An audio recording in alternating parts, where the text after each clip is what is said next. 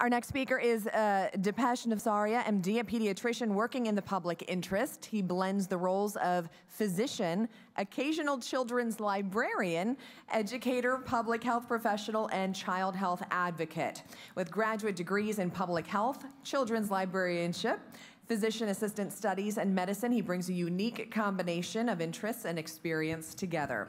An associate professor of pediatrics at the University of Wisconsin School of Medicine and Public Health.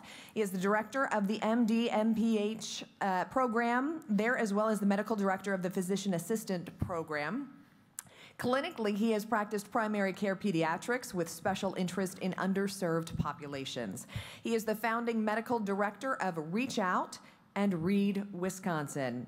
Dr. Navsaria aims to educate the next generation for those who work with children and families in realizing how their professional roles include being involved in larger concepts of social policy and how they may affect the cognitive and socio-emotional development of children for their future benefit.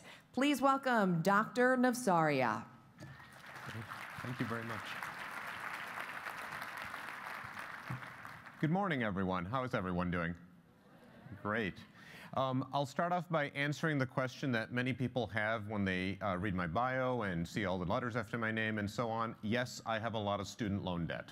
So let's get that out of the way. So it's really a delight to be here with you today. This is not my first time in Indianapolis, but always a pleasure to come back here. I actually spent several years in Champaign-Urbana, just across the Illinois border. And when my children were young, we used to frequently visit the Children's Museum here. So really a delightful treasure that you have here. And I've managed to have the opportunity to come back and speak a number of times. And it's really wonderful to see how much engagement and interest there is around issues of children and families in Indiana at all levels. We heard some wonderful policymakers earlier who really are thinking deeply and thoughtfully about all these issues at varying levels. So in the medical world, of course, we always have disclosure slides. So I'm not relevant financial as well, my presentation, et cetera, et cetera, et cetera. Although, as you'll see, the one thing that I do have to say is that I'm not sure if mouthing is an FDA-approved use of board books.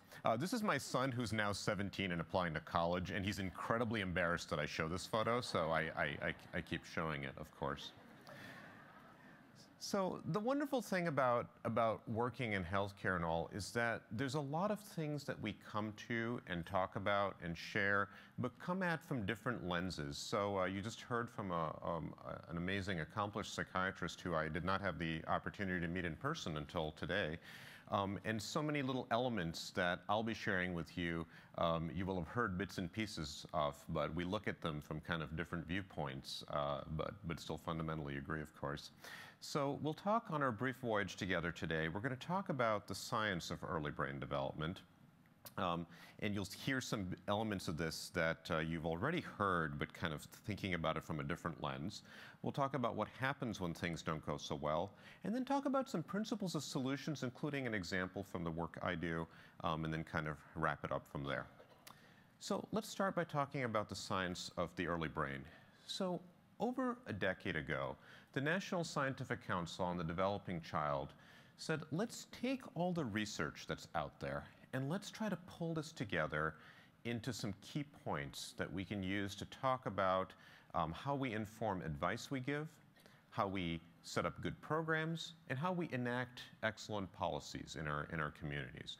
And even though this report is over 10 years old, I have to say that everything that's come since has only strengthened what's in there and really re-amplified it in a number of ways. So I'm going to walk us through those points because I think it's so easy to get lost when you look at research, right? One study comes out saying this, and you say, oh, okay, does that mean I should change what I'm doing? Should we alter what we're doing? You know, it's hard to know. So by taking these big, broader points, I think it helps us keep our eyes on things. And I loved at the questions at the end of the last presentation, asking yourself, does what we're about to do actually accomplish? Does it help? Does it hinder? Kind of taking that big picture look, I think, is a great way to keep yourself from going off in the wrong direction. So the first thing they did was they came out and said child development is a foundation for community and economic development. Right now, we're not used to talking about kids this way. Right? A kid walks into a room and you don't say, "Hello, future potential economic unit." We like helping kids because we think they're worth, supporting and helping and so on. We don't think about them as future drivers of our economy in many cases. But we need to recognize that when we talk about infrastructure in our society, and infrastructure is often associated with highways and bridges and tunnels and airports, and all of those are important.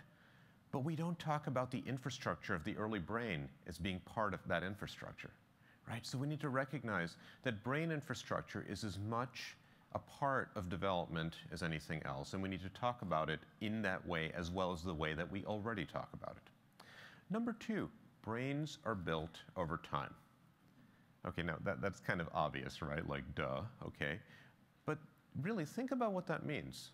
One, it means that you can't just put all your money into the first year or 2 years or 3 years or whatever of life and then say, okay, we're done.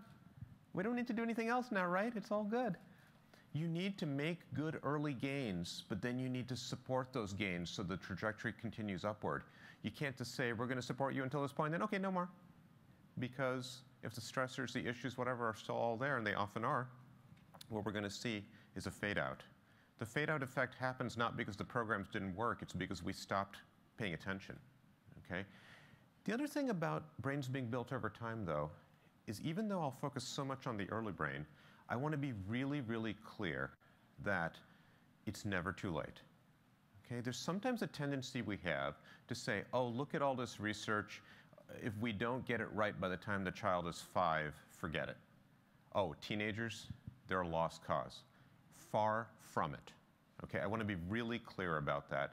Everyone has the capacity to change, to move forward, etc., with the right amount of help. It just takes a lot more work and effort to do it later on, which is why I focus so much on the early years. But nothing I say should be construed to mean that it's all over after some particular point in the future. There's sort of a three-legged stool for thinking about the development and health trajectories of children. And all of these things are important. One is the stuff we look at all the time in healthcare, the biological factors, okay? And those are important, okay? We need to make sure we focus on them. There's a good reason we do. But we recognize it was not just biology in the classic sense that was the sole determinant of how children would do over time. That place matters, that the socioeconomic environment matters, that the zip code a child is born and brought up in matters more than their genetic code has been clear to us for a very long time. And I do want to remind you that zip code in and of itself, place in and of itself, is not destiny. The reason those zip codes, that some zip codes have issues, is a man-made phenomenon, and that means there's a man-made solution to be had. Okay, so we shouldn't just say, oh, they come from a bad neighborhood, oh well. Well, what are we doing to actually make sure it's not, quote unquote, a bad neighborhood? Okay, so we need to recognize those things. But then we realized also that it wasn't just that broader socioeconomic environment. It's also the microenvironment children are in. Who's at home? Who's in their child care centers? Who's in their neighborhood? And how are those individuals interacting with that child? And that these attachment and relationship patterns that young children have with adults in their environment were the third leg of the stool. And that was really the big breakthrough, over the last few decades that we've said, this is also as incredibly essential along with the other two. And that brings me to the third point, that if you had to say, what is it that influences how the human brain wires? Okay, so think about this. A newborn baby is actually born fairly helpless. Okay, I mean, think about this, right? You look at a baby goat being born, what are they doing within like 2 minutes? They're standing up, right? Their legs are still a little wobbly, but they're standing up. My in-laws are dairy goat farmers, so I've seen this firsthand, right? How long does it take a human baby to stand? Like a year, right? We're kind of useless in many ways when you think about it. It takes a long time because there's so much brain development that happens after birth, okay? The baby brain is not yet ready for so many things, but the payoff to having that extra period of brain development is that we're able to do all this higher order stuff over time. A lot more thinking, abstract thought, et cetera, et cetera. So if you said, how is it that these neurons actually wire to one another? You need two things. You need the genes to help the coding, right? How does this nerve cell wire to another one? And you need experiences to say which neurons are wiring to which other ones and for what purpose. Okay, and that's really key here. And you need both of these things, right? It's like a campfire. You need wood and you need a spark in order to get that campfire going. You can't have one without the other. Now, we can't modify genes so much. You heard about epigenetics, and I'm not going to dwell on that. But we can modify experiences. And how do we modify experiences? Well, it's through the advice we give. It's through programs we set up. And it's through policies we enact. That modifies experiences in that child's environment so that that child is hopefully wiring a brain that wires for love, for learning, for curiosity, for social purpose, and not a brain that is primarily wiring for fear, for self-defense, for constantly looking for security, et cetera, because that's what they've had to put up with, right? So you need both of these things together in order to decide, and again, the big lever we can pull is experiences, okay? And we do that again through advice, policies, and programs. And then if you said to me, okay, that's great, but what's the number one thing we should be focusing on? What's the laser focus that we should be having, the question we should be asking about what makes the biggest difference? That active ingredient, so to speak, is what we call a child's engagement in serve and return interactions with loving, caring adults in their environment. Okay, I'm going to say that one more time because if you remember nothing else from what I say today, this is the thing to remember. The thing that matters the most is a child's engagement in loving, nurturing interactions with caring adults in their environment.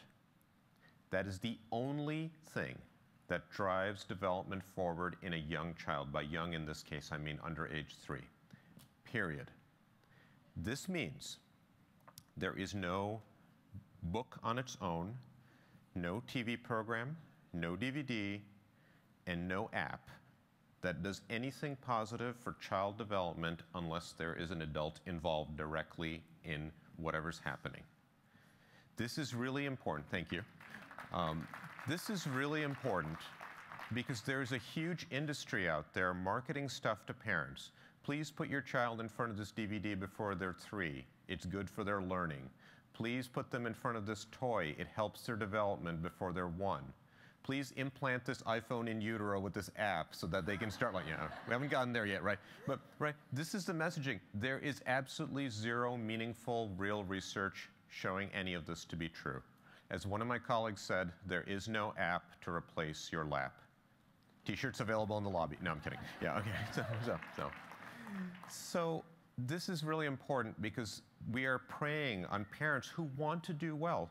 And guess what, right? We see parents sometimes, and their kids are in front of the device and all that stuff, and then we judge them, right? How could you let your kid be on that device? They just got told this is good for their brain. Yes, by people trying to make a quick buck off of them, right? So they're trying to do good parenting. So instead, we need to kindly and gently educate and try to move things in a different direction and not say, how could you put your kid in front of that, right? So we need to think about that aspect. So I want to share a video with you. When I was an undergrad, I worked at the Child Development Unit at Children's Hospital in Boston. Ed Tronick developed this face-to-face paradigm that some of you may be familiar with. He'll explain what it is. You'll see what happens when these back and forth responsive nurturing interactions go well, what happens when they don't go so well, and then the recovery that happens when it's short-term. I'll let him explain. Babies this young are extremely responsive to the emotions and the reactivity and the social interaction that they get from the world around them. This is something that we started studying 30, 40 years ago when people didn't think that infants could engage in social interaction. In the still face experiment, what the mother did was she sits down and she's playing with her baby who's about a year of age. I'm like a girl. Oh. And she gives a greeting to the baby gives a greeting back to her. Yeah. This baby starts pointing at different places in the world, and the mother's trying to engage her and play with her. They're working to coordinate their emotions and their intentions, what they want to do in the world. And that's really what the baby is used to. And then we ask the mother to not respond to the baby. The baby very quickly picks up on this, and then she uses all of her abilities to try and get the mother back. She smiles at the mother. She points because she's used to the mother looking where she points. The baby puts both hands up in front of her and says, "What's happening here?" She makes that screechy sound at the mother, like, "Come on, why aren't we doing this?" Even in this 2 minutes, when they don't get the normal reaction, they react with negative emotions, they turn away, they feel the stress of it, they actually may lose control of their posture because of the stress that they're experiencing. Okay. I'm here. And what are you doing? Oh, yes. Oh, what a big girl. It's a little like the good, the bad, and the ugly. The good is that normal stuff that goes on, that we all do with our kids. The bad is when something bad happens, but the infant can overcome it. After all, when you stop the still face, the mother and the baby start to play again. The ugly is when you don't give the child any chance to get back to the good. There's no reparation, and they're stuck in that really ugly situation. So I used to code these videotapes when I was an undergrad, and the hard part actually wasn't seeing recordings like that, right? That was kind of what we expected, right? Mom went into the still face, baby didn't get the response, and she kept on doing these escalating bids for attention, right? Hey, Mom, why aren't we doing this? Okay, let me try this. Let me try this. Not working. Okay, and finally just got upset and broke down. But Mom came back, yay, big smiles, all was good, right? The hard part would be when you'd watch videos like this, Mom would go into the still face and the baby didn't seem to care. Didn't seem too bothered by it. Why? Because they weren't used to this back and forth interaction. They weren't used to this responsiveness. So this was normal to them, so they didn't get upset.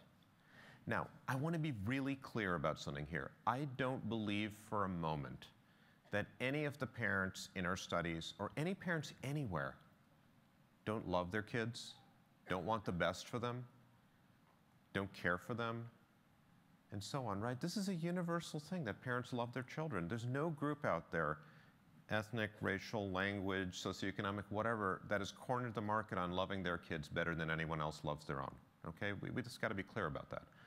The thing is, we view this back and forth, this face-to-face interaction with young kids as being automatic, natural, instinctual, right? I got news for you, it's not. It's learned behavior. Now, you learned it, perhaps, without realizing you learned it, right? How many of you took a training class on how to play peekaboo? 9 weeks, certificate at the end, right? Yeah. Yeah, no one did, right? So how do you know how to play peekaboo with a young child? Someone somewhere did that with a child, and you saw what they were doing. And you said, oh, this kid seems to like it. Maybe I should try that, right? And then you go from there, and so on. And you learn it, you try it out, you absorb it from your environment without realizing you're doing so. But what if you're growing up in an environment where you're not seeing that? Where people don't interact with their young kids? You don't see them talking, and so on. Okay, so in our world, we do a lot of programs to try to help parents interact with their young kids. And what do? We put all these messages, right? Because there's an information gap there. If only parents knew that they were supposed to talk, read, sing, play with their young kids, then they'd do it, right? So we do all sorts of things. We put ads on the bus, we have billboards by the highway, we have these little things on the radio, right? Talk, read, sing, play with your young kids. And that spans an information gap. Yeah, great. You know what? Those actually work, okay? Parents have heard these messages. They understand it. They get it. The thing is, what happens? Many go home, they sit their 6-month-old down and say, I'm supposed to talk to my child. They told me this is really important for their brain development. I want to be a good parent. I'm going to talk to them. And you start talking to your 6-month-old, and within about 12 seconds, you feel kind of stupid. Your 6-month-old's not going to talk back to you. What are you supposed to say to a 6-month-old? How do you know you're doing it right? Maybe you'll say the wrong things. Maybe you struggled in school and you feel like you're going to mess them up the way you were messed up, right? You see this cycle of self-doubt, of not feeling like you know what you're doing? We're not going to fix that through a billboard. So there's an information gap, but there's a second gap, a skills gap, right? And we all have a skills gap, okay? I didn't know how to, like, accurately diagnose illness on day 1 of medical school, right? Somebody had to teach me. No one looked at me and said, why don't you already know that, right? So we need to think about maybe people haven't had this modeled for them, and maybe we need to just simply model, coach, reinforce, and do all those sorts of things to help bridge that skills gap. So that's a really important principle to keep in mind. The next point is that brain architecture and developing abilities are built from the bottom up. This may sound obvious, but people sometimes say things like, why is childcare so expensive? Somebody just has to play with these kids for a few hours while their parents are working. Why is this so difficult? That is a profound misunderstanding of what early childhood education is. And it also is a profound misunderstanding of what play is. Play is not merely about amusement in young children. It is actually an important developmental skill. It is the work of infancy. You heard mentioned earlier about toxic stress, so I'll move through these fairly quickly, but toxic stress in early childhood causes these persistent neuroendocrine effects on the body and damages the architecture of that developing brain and causes the lifelong problems, many of which you heard about earlier. I want to show you a head CT. These are 2 3-year-old children. To orient you, this is like you're looking in at the head, almost like there's a cut this way, looking up into the brain, okay? The child on the left is a typically developing child, okay? No real concerns or issues. The child on the right is one who underwent extreme emotional neglect, not physical, okay? They were bathed and fed and clothed and all that stuff. This is a child from a large Eastern European orphanage back in the 1980s, okay? Too many kids, not enough staff. You, without knowing a whole lot about how to read a head CT, unless there's any radiologists hiding in here, which there could be, you can see, though, that those brains look very different. That brain on the right looks small, shrunken, not as dense with neurons as the one on the left. And that is a real difference if you actually looked at the kids themselves, and I've not actually seen them, I've only seen the head CTs, but I've seen similar children. Their heads look unusually small, and of course, there's big time developmental delay. So we have a built-in stress response that helps us deal with key stressors in our environment. And that's good. You know, if you're walking in the woods and you see a bear, you don't want to be sitting here, oh, I wonder what this thing is. Oh, I wonder if it's a nice bear. You know, no, you want to scream and yell and run, right? This is about self-preservation and so on. We have a built-in response that says danger and does things that short-term will help guarantee our survival. The problem is that that red alert button, so to speak, is not meant to be used over and over and over again. So most older children and adults can figure out when there's something that seems like a threat. Okay, maybe I need to investigate this, right? Maybe it's not a bear, maybe it's someone shouting at you, maybe it's someone with a frown on their face, et cetera, et cetera. How do I deal with this? However, if you've never learned those skills, then all you have is the red alert button. And if you keep going for the red alert button over and over and over, well, one, that's not a very good response as you get older. But number 2, it causes other problems in your body that we'll talk about. So we can think about stress in different ways. So I want to be really clear. We are not saying kids should have an absolutely stress-free life, Okay? Small amounts of stress are how we as human beings actually learn and adapt and gain new skills. So some small stress is actually positive. Okay? That's important. You have tolerable stressors. These are more significant stressors, but they're buffered by supportive relationships. Ah, there's that relationships piece again, right? And then you have toxic stress, which may be the same as tolerable, but it's prolonged. And there's few or no of those protective relationships. Okay, that might be the key factor. So in a child's life, when you have situations where they don't have those nurturing, supporting, buffering relationships, okay, these are things like child abuse, parental substance abuse, homelessness, which sadly are usually not one-time sorts of things. These are often larger patterns of behavior that happen, right? This is what we call toxic stress, because when this happens to young children, it damages their biology in ways that have these lifelong repercussions. So here's the cycle that happens. You have these childhood stressors. They cause that red alert, that fight or flight response to go off all the time, which it was never intended to. They pump out these stress hormones. It causes some changes in the brain that we'll just briefly touch on in just a moment. But here's what we see, this hyper-responsive stress response. They're not as calm, they don't cope as well, and that feeds into more stress. This hyper-responsive stress response is what I hear about in clinic. It's what our schools and early childhood centers are seeing. And sadly, it's probably ultimately what we're seeing in correctional facilities. Right? I provide clinical services at our juvenile detention facility in my county periodically. And we deliberately at this time do not measure an ACE score, but if I asked, it'd be pretty clear to me that the numbers would be sky high. Think about 2 3-year-olds in preschool, day one.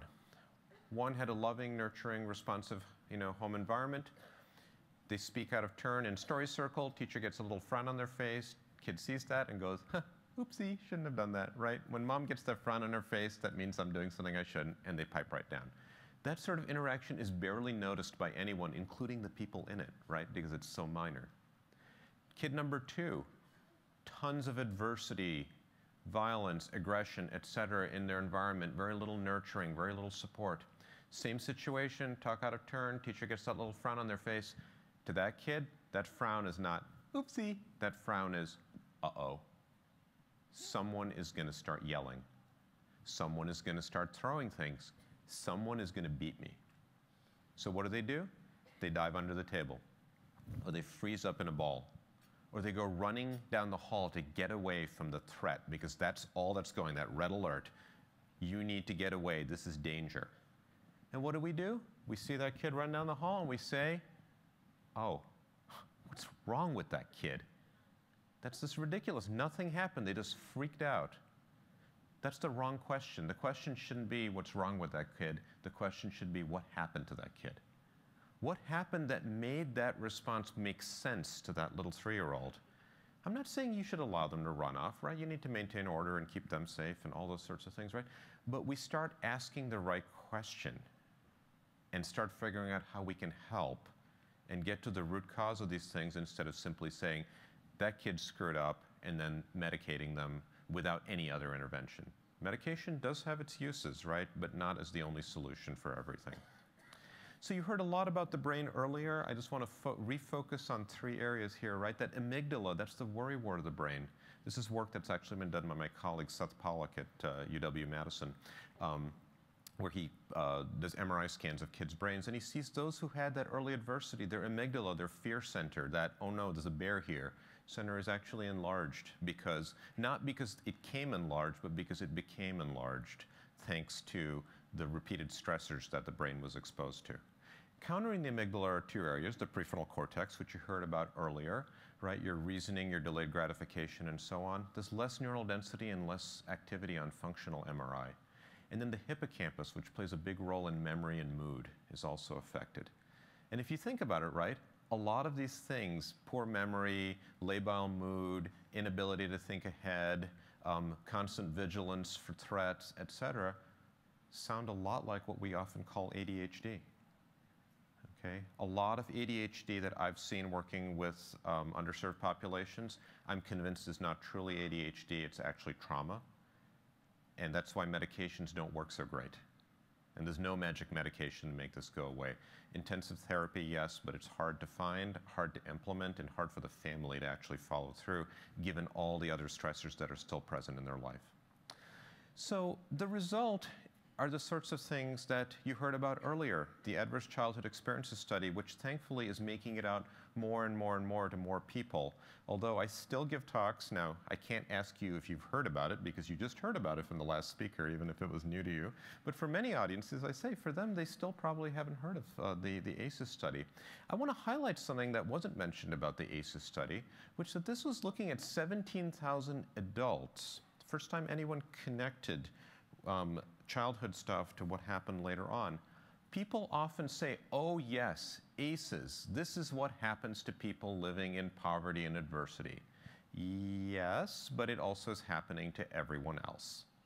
The people in the ACEs study were middle class, Caucasians, mostly college educated. Okay, this is actually a great study when you look at all the ACEs work that's been done. They've looked throughout the socioeconomic spectrum. This is not just about impoverished at-risk populations, this is about all of us. And if I did today what was done at a conference that I was at a few years ago, and we gave you little audience response clickers and asked you yes, no on all those 10 ACEs categories, we would find a shockingly high number of yeses in this audience. I didn't come up with that, but somebody did that at a conference, and it was amazing to just see, oh my goodness, the people in this room, what collectively had happened in their own lives. Remember, these are the different categories that were looked at in that study, and the numbers appearing on the right are the prevalence of these things in that population. Crazy high numbers, right? A quarter said they were physically abused. Even the lowest number up there is over 1 in 20, which is not minor. And since you can't quantify someone's level of trauma with a number, it just doesn't work that way, they said 1 point for each category gives you an ACE score. And again, a quarter had 1, but many had 1 in 20 for multiple ACEs, 4 or 5 or 6 yeses. And Dr. Harrison showed you some of the long-term effects that she sees in terms of physical health associations and so on. And again, physical and brain is all intertwined, as she clearly said. Let me show you from a younger age, child development, your risk of developmental delay, 75 to 100% chance if you have 5, 6, or 7 adverse childhood experiences versus much lower if you have just 1 or 2. Or again, looking ahead, well ahead into adulthood, here's your risk of heart disease, a tripling of the odds if you have 7 or 8 ACEs versus none. And we could both, between us, show you probably 100 more slides like that. But the last point that came from that report was that if we get it right early on, it's more effective and less costly than trying to figure it out later. Okay?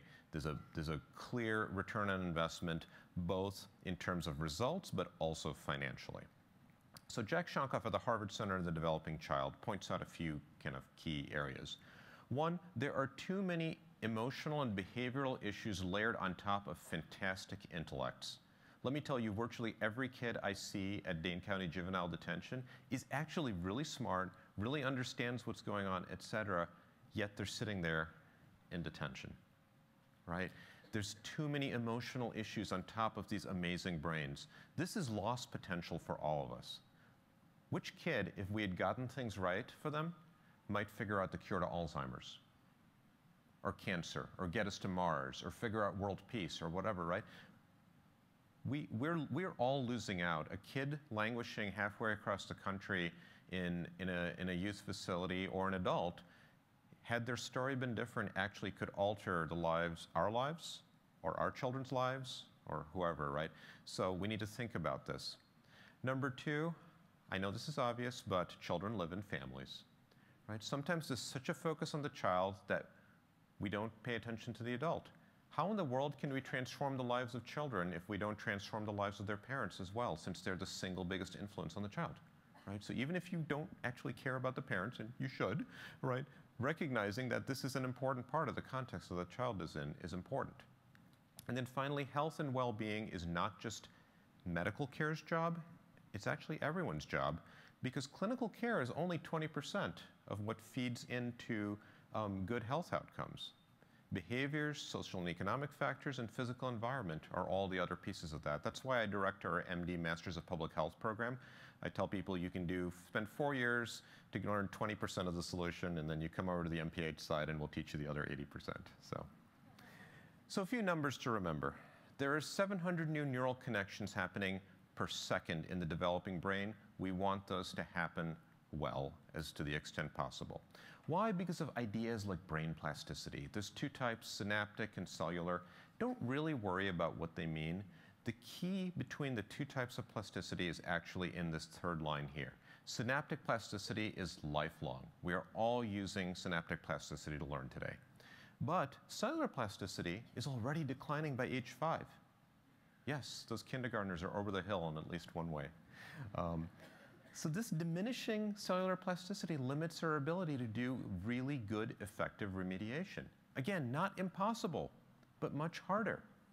It's a lot easier to fix speech delay at age 3 than it is at age 8. It's a lot easier at 18 months than it is at age 3, right? And so on and so forth.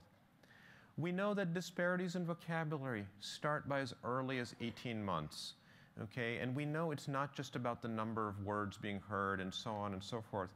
But if you look between socioeconomic groups, we can already see disparities popping up by 18 months, and then between the middle and lower SES groups by 24 months. Okay? The achievement gap is not an issue of middle schools not doing their job right, or elementary schools, or even preschool. This graph stops at preschool, right, before the start of preschool. It starts, if you can measure it in toddlerhood, you know it started early on. But yet, in our country, even though we are perfectly fine with saying schools for everyone, well-funded schools, et cetera, not arguing that they're all well-funded by all means, schools certainly need their funding increased, but we're fine starting that at 5, and then before 5, we kind of tell parents, you're on your own. Figure it out yourself. And that's the fundamental flaw that we have, is that we know now that learning starts at birth, yet our education system and our public approach to education has not kept up with that. And then finally, for every dollar we put into early childhood, $4 to $9 in returns. This is work that's been done by people like James Heckman, Nobel laureate in economics at the University of Chicago, Art Rolnick at the Minneapolis Federal Reserve Bank. They say this is all clear. And long before we had all these analyses, Frederick Douglass told us it is easier to build strong children than to repair broken men. Okay, so now that I've depressed everyone, what can we do about it? Okay, I'll give you the solution. Well, no. What I'm going to do is actually give you principles of solutions, because there's no one magic way to fix this all with one cheap program, right? Everyone wants to know that. Sorry, it doesn't exist. So what are the things that we need? We need to do solutions that build capabilities, right? Parent doesn't know how to, effectively interact with their young child. Great, we can teach them that. We need to build capacities. Parent might say, yes, I love reading to my child every night. I would love to do it as often as possible. I feel like I'm good and effective at it. I can't do it because I'm working my 2nd job at night because my 1st job doesn't pay a living wage. Okay, they want to be a good parent. They know how to be a good parent. For crying out loud, let's remove the barriers that are keeping that from happening.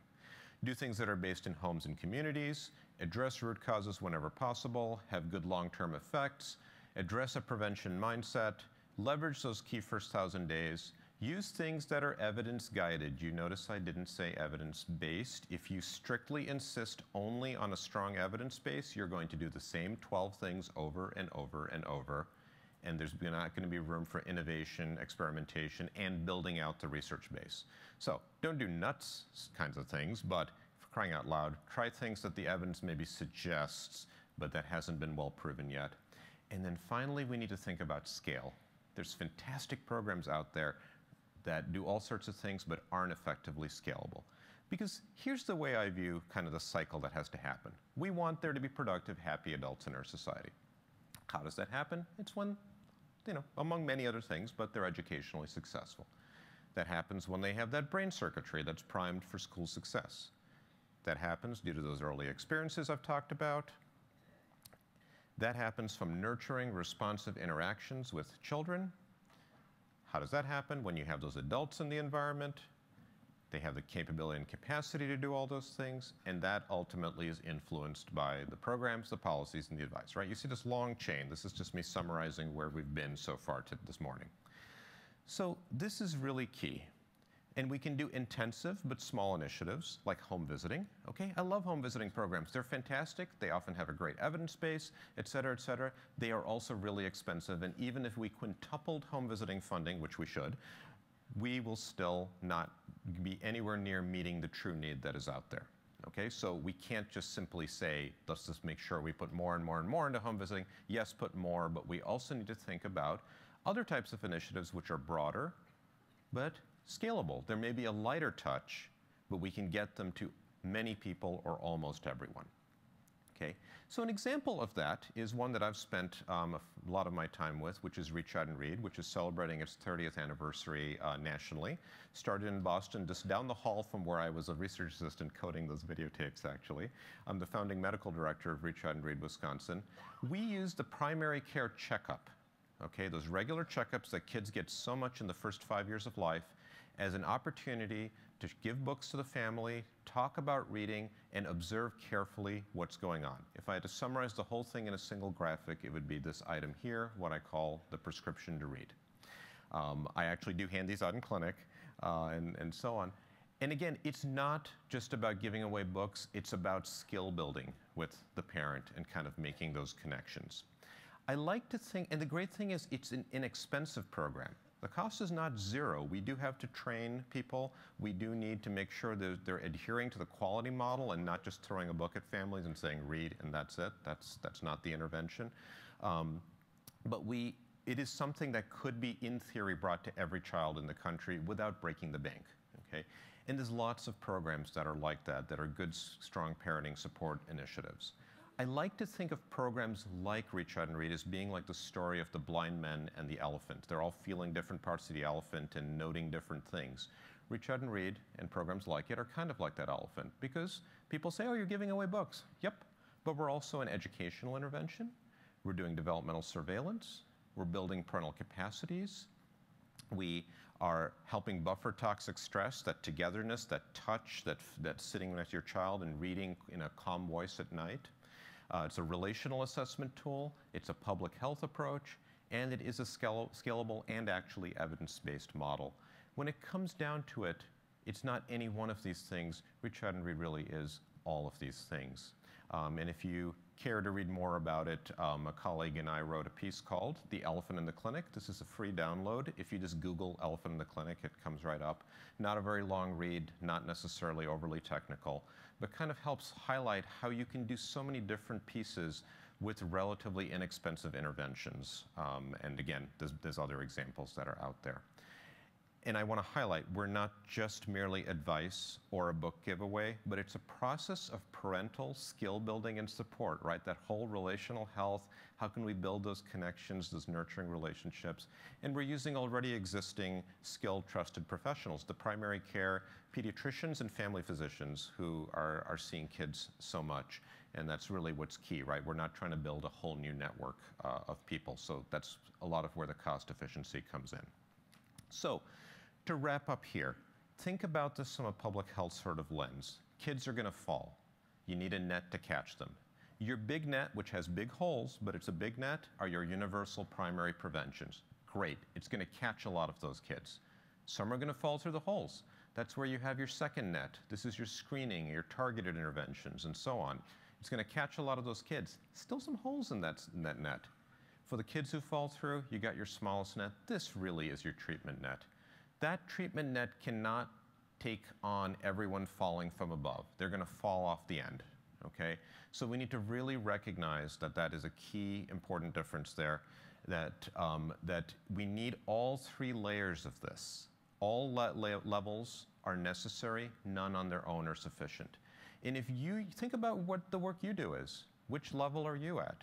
I'm not saying you need to cover all three, but if you don't, that's fine. Who's at the other levels, and do you know who they are? And how can you help one another, right? And kind of create that interlocking ecosystem of supports. You can build this into policy. In Wisconsin, our state legislature actually passed this resolution several years ago. Unanimously, our legislature doesn't agree on anything. And the resolved clause was that policy decisions will acknowledge and take into account early brain development, toxic stress, adversity, relationships, early intervention, et cetera, et cetera.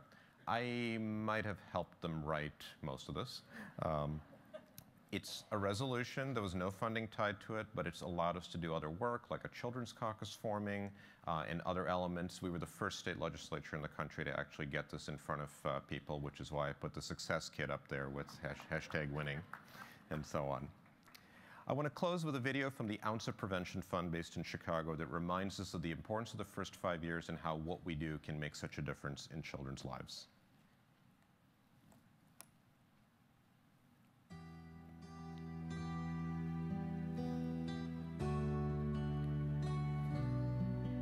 That's me at 4 months old. I'm one of the thousands of little miracles born into poverty every day. That's my mom. She's 17 and never finished high school. She's got some big dreams for me, but she's alone and she's scared. This is my first birthday. That's my grandma, my cousin Tanya, and her boyfriend Kevin. We all live together. It's cold and crowded. I hope we move soon. I don't like Kevin. He's always yelling. This is my second birthday. We're all at daycare, strapped in watching TV again. I wish I could just run around. This is my third birthday. My brother William's taking care of me while my mom sleeps. She works the night shift, so we can't turn up the TV, but we get to go to bed whenever we want. This is my fourth birthday. We're sleeping at my aunt's this month. I don't know when my dad's coming home, but I'm hungry and I miss him.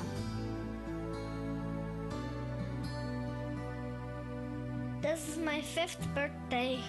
This is my first day of kindergarten. I'm tired. I'm hungry. I'm unprepared. Because I didn't get the right start. I'm twice as likely to be in special education. 30% more likely to never go to college. 70% more likely to be arrested for a violent crime. Become a teen parent. Drop out of school. Never hold a job. Spend the rest of my life in poverty.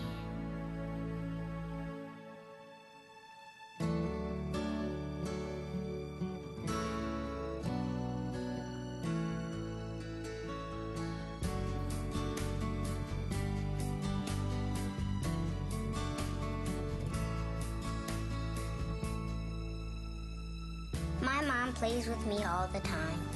She smiles a lot now, and she knows she's not alone anymore. Grandma, Tanya, and Kevin read me a story every night before I go to bed.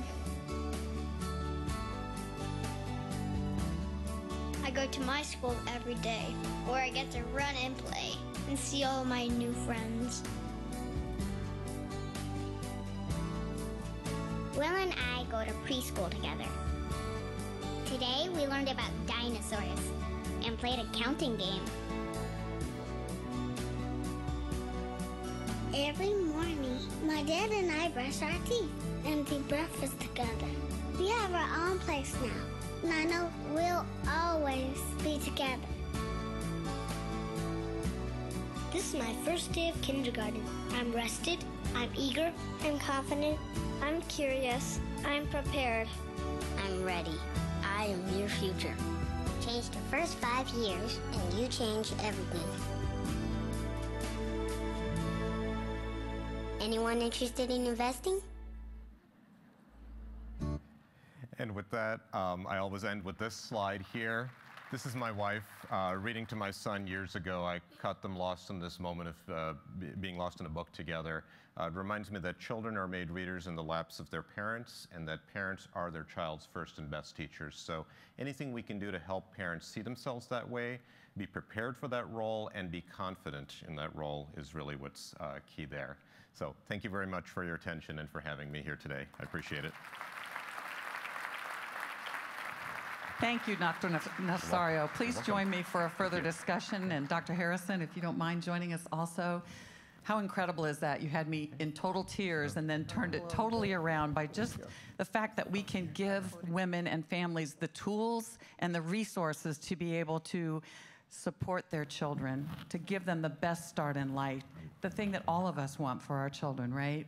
How incredible are these two keynote speakers that we have? Let's give them some more applause. Thank you so much. First of all, we're getting so many questions in across our app, which is awesome. I'm sorry I'm not going to be able to get to all of them, but we will get to several of them. And Dr. Harrison did say it was okay to post her slides on our website, Labor of Love website, so you can look for those. I don't know. Same here, yeah. And Dr. Navsaria says the same thing, so that is awesome. Let's start out with one question, Dr. Harrison, that came in. How do you treat people who are, quote, not ready to be treated yet? Ooh. Thank you for this question. So the definition is in not ready. There's this concept that's called harm reduction, and I put the slide up by Monique Tula during my talk, but it basically says even when a person is actively using drugs, we don't want you to die. We don't want you to get hepatitis C. We don't want you to get HIV. We want to reduce the harm that comes to you even while your drug use is active. And so behind that concept is, although a person may not be ready for addiction treatment, they are ready for something. And so what outreach teams do is find out what they're ready for. So are they ready for stable food? Help them with food, build the relationship. Are they ready for stable housing? Help with housing, build the relationship, and then at the point where the readiness for addiction treatment comes, the relationship is already there, so that we can seize that moment. And so broaden the concept of readiness to being able to meet that person actually where they are ready for what they are ready for, and then take the opportunity when it comes. That's perfect. I mean, that's kind of what our syringe service programs do, right? Our harm reduction areas connect with those individuals, supply them with resources that they need to get into a healthier place in their life, and then they're 5 times more likely to get into treatment and recovery. If I could also just throw something in here, that a lot of what you're talking about here is this notion of trust, right? We don't like talking about trust when we are doing analytical programs because you can't measure it, right, in the same way.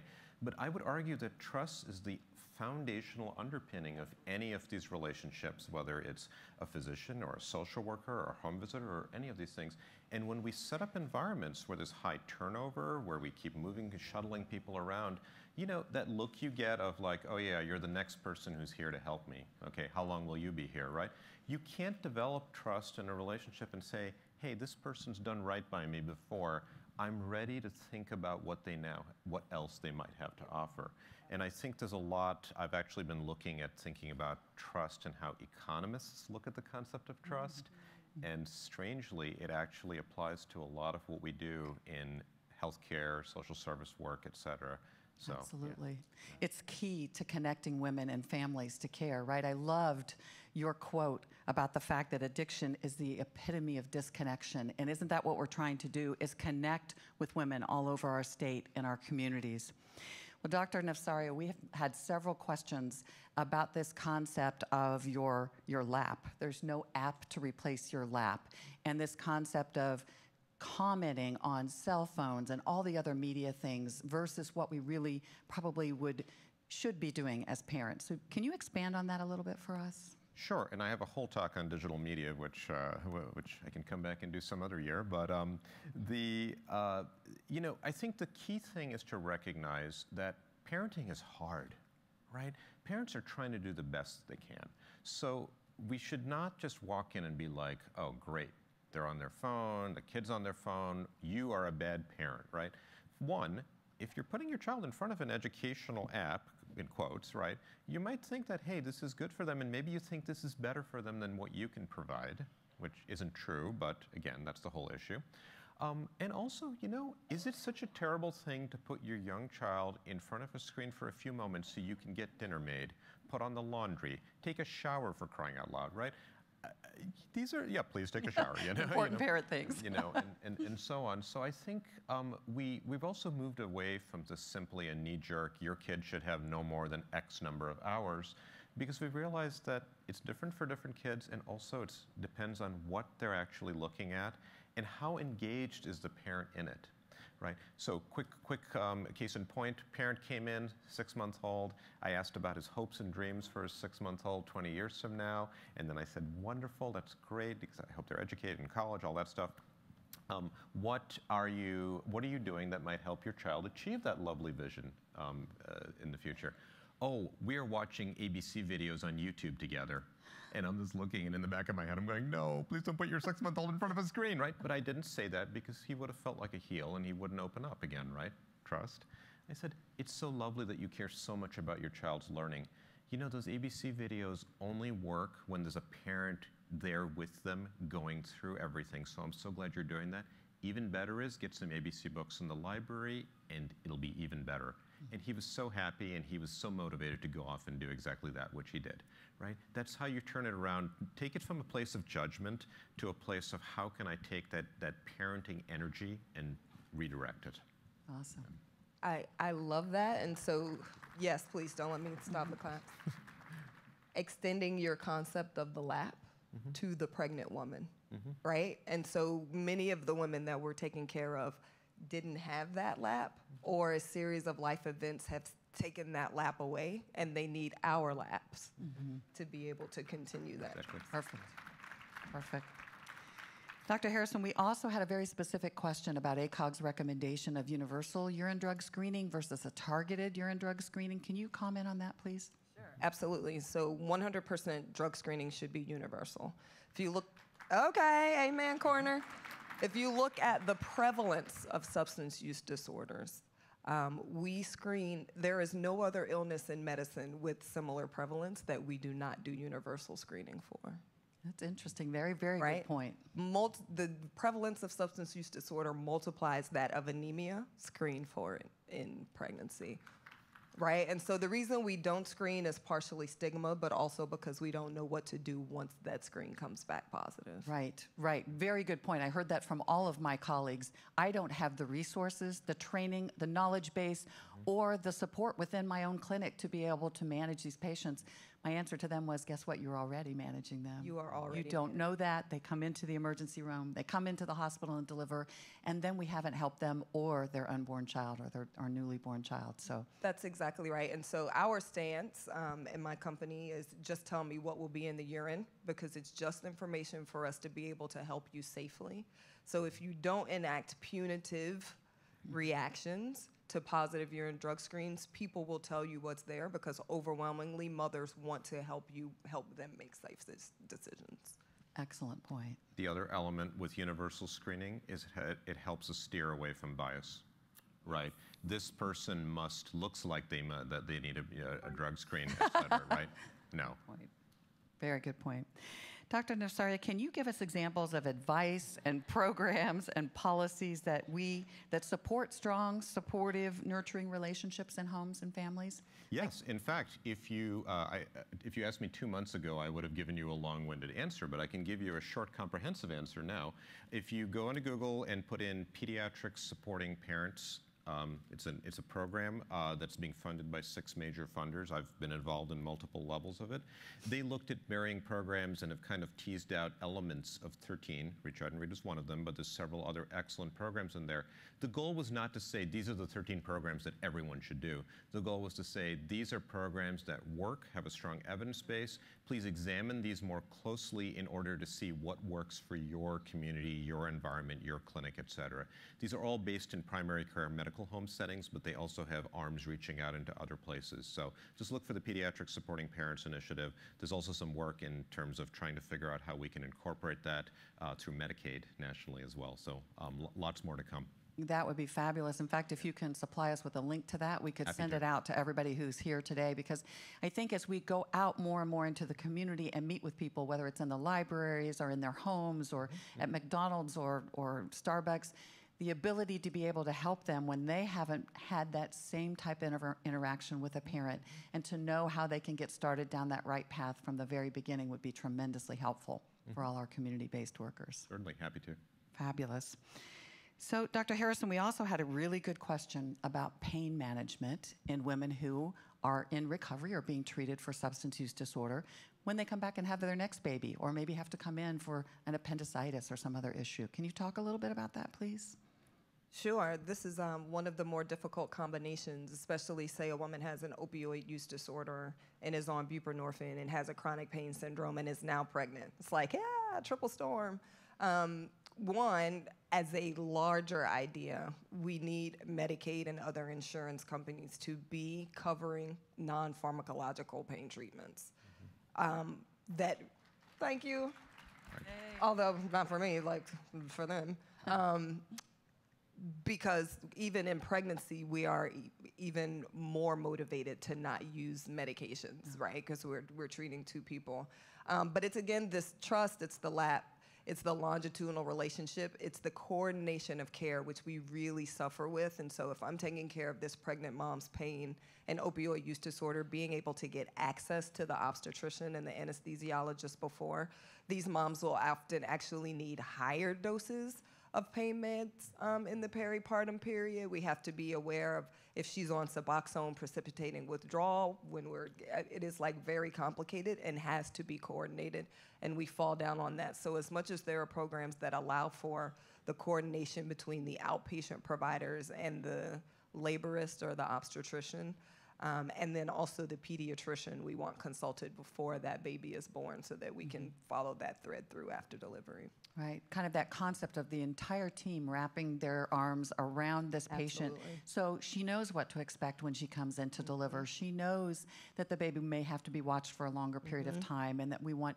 the room to be quiet and calm, and that breastfeeding would be one of the best things if she's on medication-assisted therapy, and how we'll manage her pain, and what will happen as far as DCS being involved or not being involved. Yes. All of those allay their fears and build that trust relationship that you're talking about.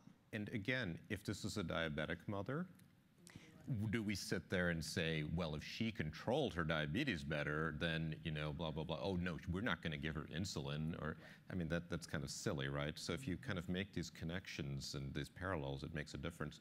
I also want to say there's some really great work done by a colleague of mine, Sarah Watamura at University of Denver, looking at a combination of rat models and human MRI scans, showing that we know that there's great brain plasticity in early childhood, as I said. There's also in adolescence, with a lot of rewiring of the prefrontal cortex. She found a third open window, as she calls it, for remodeling new parents. Yep. And not just moms, also in dads. So when you think about this moment of we have this mother, you know, she may have a dependence issue, et cetera, this actually may be a great time not only to help that child, to help that mother, but at a time when neurologically they're actually most able to kind of rewire things. So it's exciting work. That is super exciting, and thank you for mentioning dads. So let us not forget the support that needs to wrap around moms includes dads, but dads also experience increase in postpartum depression, postpartum anxiety, and postpartum substance use disorders. Great.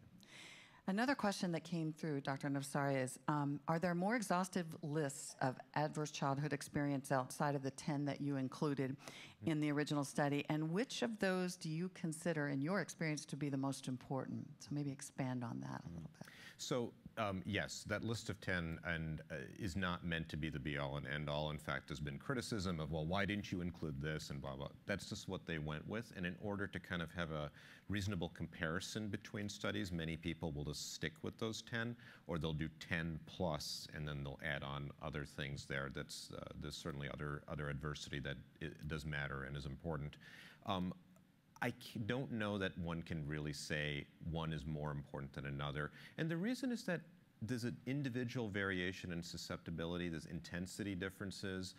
I did not even touch the whole concept of resilience, which is a whole talk in and of itself as well, and so on. So I don't know that you can really say that. I think the important thing is when you find that there's been adversity, is honor that person's experience, recognize that it may alter how they interact and engage with you, and then do whatever you can to say, what can we do now to actually help you, support you, and move you along to a place that you can be really a happy, productive member of society and comfortable with yourself. So I know that we have good keynote speakers when I want to continue to talk to them for the next hour or two, and would love to have you stand up and talk about resilience and talk more about inherent bias and racism. We can't do that today. Unfortunately, our time has run out, but I really want to thank you for being with us and for sharing so much of your knowledge with us. We really appreciate it. Thank you.